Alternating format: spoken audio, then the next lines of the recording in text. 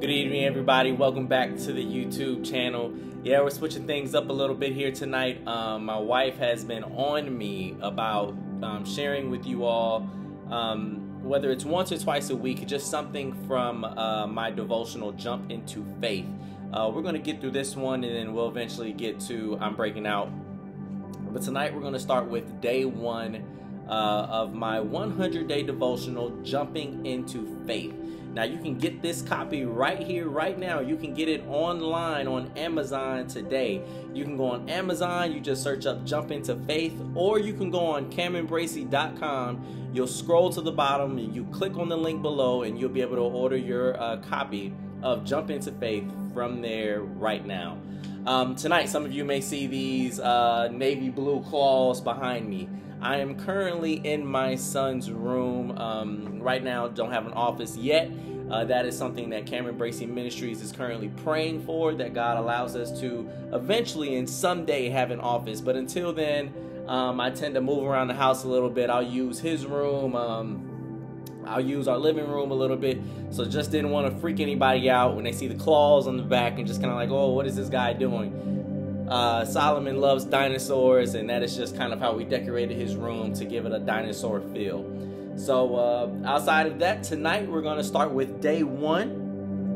And I want to welcome everybody back again, if I haven't said that already. But we're going to start with day one of Jump Into Faith. And like I said before, you can get this copy on Amazon today, or if you go to cameronbracey.com, you will be able to find your copy on there today. So day one, when you start your day off with gratitude instead of an attitude, you will reach new altitudes. So I'm just going to read it off for you all word for word, may give a brief word, and then that will be the video for you. These videos won't be long like it is when I'm giving a message for you all. So just a brief video to encourage each and every one of you today. So again, day one is when you start your day off with gratitude instead of an attitude, you will reach new altitudes. So start your day off by thanking God for giving you another day, another hour, another second to fulfill the purpose He has set out for you. It's easy to wake up and complain about your current situation. It's easy for you to cry about going to work today. It's easy to wake up and say that you don't feel like doing your chores today. I challenge you on day one and for the next 100 days to start your day off with gratitude. I know you're probably thinking, it's easy for him to say that when he doesn't know what I've been through or what I'm going through. I may not know what you're going through or what you've been through, but I do know being human isn't easy. There have been many mornings where I woke up with 7 cents in my bank account. There have been other mornings where I woke up thinking whether or not I had a purpose in life. There have been mornings when I woke up not feeling 100%. And I will be honest with you, I used to be one to complain. I would wake up first thing in the morning complaining. But it was until I started diving into His Word that I realized I can't access my blessing when I'm entering the wrong password. So I encourage you to thank Him, even when you are amid a storm. Storms are only temporary. Start showing God gratitude instead of an attitude, and you will witness His power through every single storm. I share scripture with you all because I know a lot of you were probably listening. You heard that one part when I said I was entering the wrong password. So if you go to Psalms chapter 100 verse 4, again, that is Psalm chapter 100 verse 4, and this is the Message translation of Psalm 104. And it says, enter with the password, thank you. Make yourselves a home, talking praise, thank Him, worship Him. Tonight I want to, the brief word that I want to give for you all based on this word here is simply to wake up every morning and say thank you. Before you say anything else, I know there are many things in life, whether it's the bills, maybe you got a teenager at home who's just starting to talk back to you. Maybe there's something going on at the job, something's going on in your relationship, whatever it may be. I want to challenge you to wake up each and every day thanking God. Start off your day with praises. When you start off praising him, it makes your day a lot better. And I know a lot of you are probably watching this video right now thinking, Cameron, how does me saying thank you every morning just change the outcome of the entire day? But let me tell you something. You wake up in a better mood. You wake up with a better mentality. You actually look forward to what God has in store for you for today, for tomorrow, the day after, and whatever else. So I just want to challenge you briefly tonight to wake up and start off your day with a thank you. And I'm also going to go a step further. I didn't talk about this in my book, but I'm going to go a step further here in this video. I want you all to not only start every day with thank you, but to close out the day with thank you. Because let me tell you why we need to first start our day with thank you. We need to start our day with thank you because we didn't have to wake up. There are thousands, if not millions of people around the world, millions actually, but especially in the U.S., in this nation, there are thousands, if not millions, who do not wake up every day, who did not wake up this morning. And as a result, you woke up. Right there, you need to already thank God because he didn't have to wake you up today. He didn't have to breathe life into you. He could have said, you know what? That's it. You have nothing else. You don't have a purpose. But he woke you up today because you have a purpose. He woke you up today because he's giving you another chance to be closer to him, to have a relationship with him, to repent, to ask for forgiveness, to walk with him, to embrace who he's called you to be.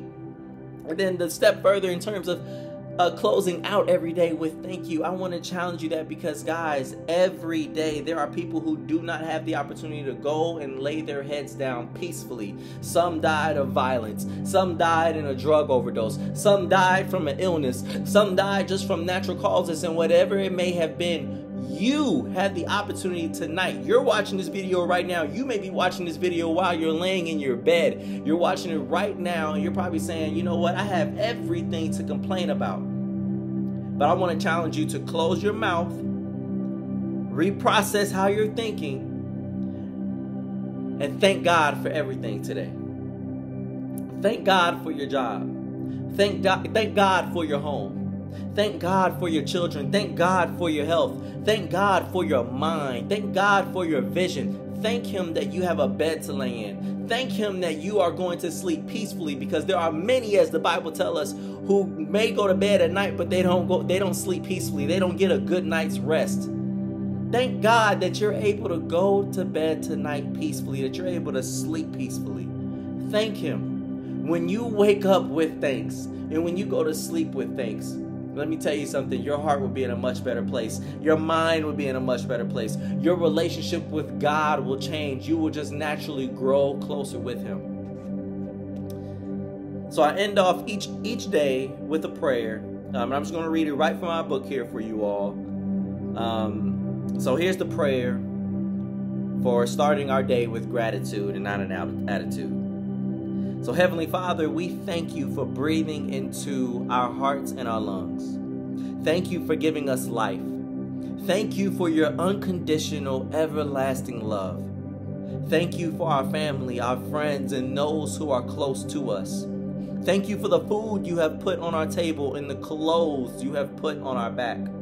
Thank you for everything you have done in our lives, everything you are doing, and everything you are going to do. I want to add to this prayer. We want to thank you, Lord, for allowing us to gather tonight. We want to thank you for dying on the cross for our sins. We want to thank you, Jesus, for allowing us the opportunity to praise you, for giving us the opportunity to say thank you to you, to show you gratitude. We want to thank you for removing our attitude and giving us gratitude. We want to thank you for taking us from an attitude to a new altitude of gratitude, oh Heavenly Father. We want to go to new altitudes. We want to experience the things in which you have for us. And Jesus, we just want to say thank you tonight. We want to say thank you, thank you, thank you. We can't ever say thank you enough. There aren't enough thank yous in the world to give you praise, to give you honor, to give you the glory, Jesus, for all that you have done for us, oh Lord. Thank you for the food in our stomachs. Thank you for the food in the fridge. Thank you for the clothes on our back, oh Heavenly Father. Thank you, O Lord, for our leaders. Thank you for our pastors. Thank you, O Lord, for those who are ministering to us, O Heavenly Father. Thank you, O Lord, for just everyone around us. Thank you for the friends you've placed in our lives. Thank you for the family you've placed in our lives. Thank you for our children, O Heavenly Father. Thank you for the bills, O Heavenly Father.